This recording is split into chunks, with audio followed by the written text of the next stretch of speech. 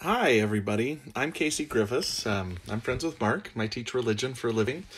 And he asked me to talk a little bit about Come Follow Me, some of the things that I do in my family, and some of the resources that I use when I teach Come Follow Me. So I've been teaching religion since 2002, about 17 years.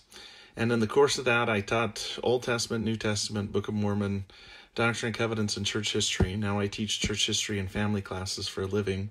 I wanted to talk to you a little bit about how to teach the New Testament, especially the fact that a lot of my friends have been kind of saying it was easy to teach the Gospels. There's a storyline there.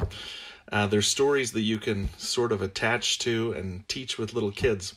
In my family, the kids range from age 17 to age 1, and we kind of have to capture all their attention. And so here's a couple things that you should know. First of all, the Pauline epistles are a little bit different.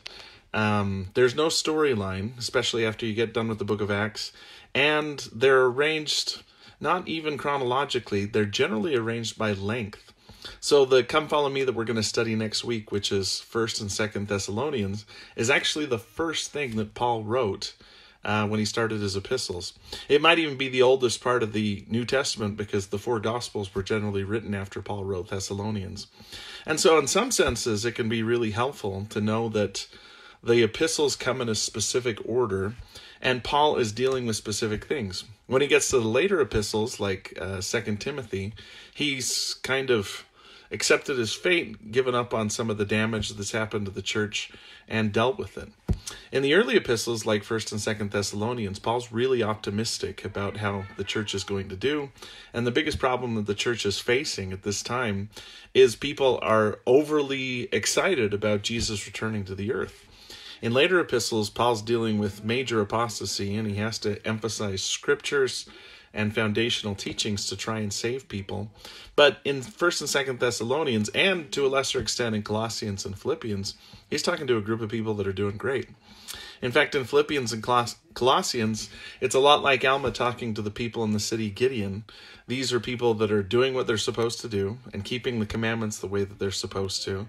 And so Paul emphasizes some really special doctrines about Christ without reproving their behavior a lot.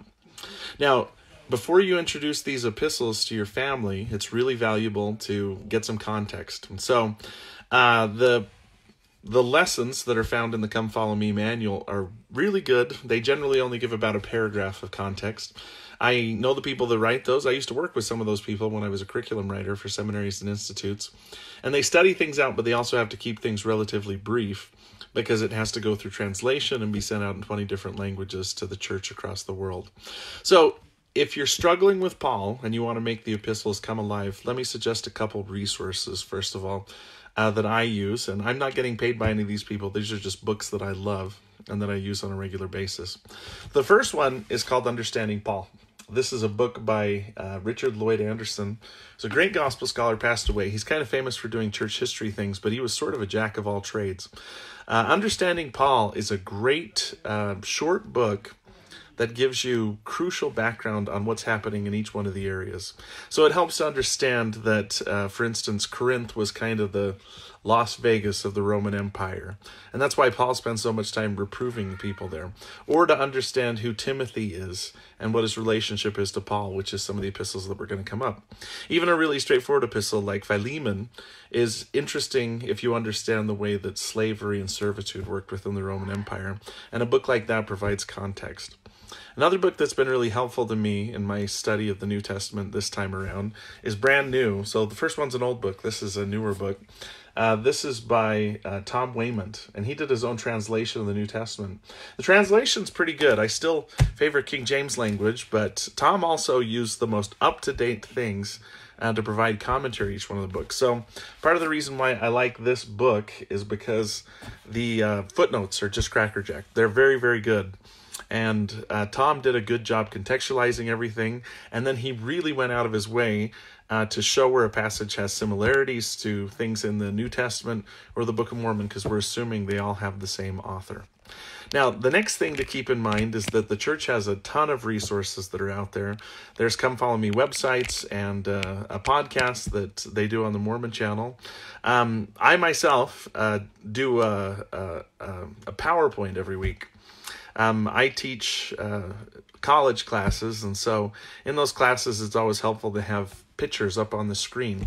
And that works for students that are 24-year-olds or for students that are 1 year old. So every week I put that out. It'll be published on the Come Follow Me website, and it comes in Keynote format, which is the format I created in, and in PowerPoint format, and also in Google Slides, and then I put in a PDF. And usually there's a link to a couple videos that will help you engage your people and put them in there, because not only do I have children that range from 17 to 1, but one of them's autistic, and he has a really difficult time focusing.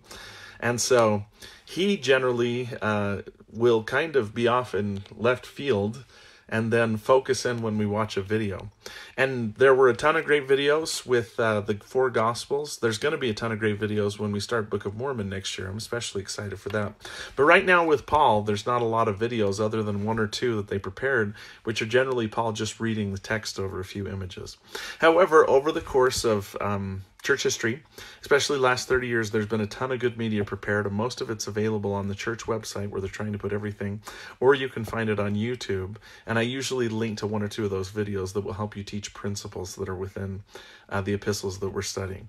So, in summary, a couple things, okay? First of all, use the curriculum. The people that write the curriculum are excellent, and they're very, very diligent, and the curriculum that they review goes through correlation, which means that someone higher up the chain, someone that has an ecclesiastical office, has reviewed it. They do a really good job, and after I've read the epistles themselves 1 or 2 times, I usually go to the curriculum and scan through it.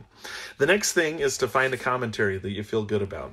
Something like the New Testament, Tom Wayman's translation, or Understanding Paul, which is really useful in and of itself too. And then if you need additional help or you're running out of time, some of those resources that I'm putting up can be really, really useful and helpful to you as well in helping your family go through this. And the pattern that my wife and I use is, because I'm usually at the church for meetings, she'll come home, she'll have everybody read through the passage together. I'll have read through it during the week. She'll have everybody prepare 1 principle based on the curriculum.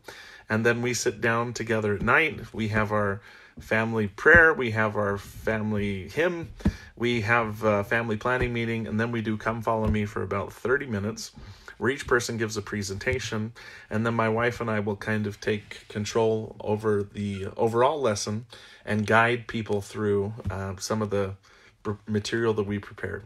We usually end up by watching a video and then having a discussion about it. And then we have treats, because that's the number 1 way to get everybody engaged. Just promise them caramel popcorn or ice cream or something like that.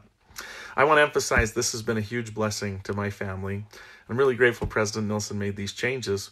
We've even had days when we've had to travel to a birthday party, and we've done Come Follow Me while we were in the van. That's easy enough to do, especially if you have a phone with an internet connection. You can still access the videos or the PowerPoints or all the resources that we're putting up. So I hope that that's helpful, and if I can give anybody any hints or tips along the way, just contact me or let me know. I'm happy to be your friend on Facebook and answer any questions that you have about the curriculum. We had a great discussion a couple weeks ago about Paul's relationship to women based on some of the things that were taught in Corinthians. And that's a lot more nuanced, and there's a lot more things like that that are when it comes to the scriptures. Especially when we get to the book of Revelations, I hope that you'll use us as a resource to try and understand some of those things that are more complicated and complex, and help you unlock this book of scripture. Because what we really want at the university that I teach at is scripturally literate students that already come knowing the scriptures well, so that we can take them and raise the next level. So thanks very much, and I hope you have a great week studying, and I'm always here to help as a resource if you need someone to help. Thanks. Bye-bye.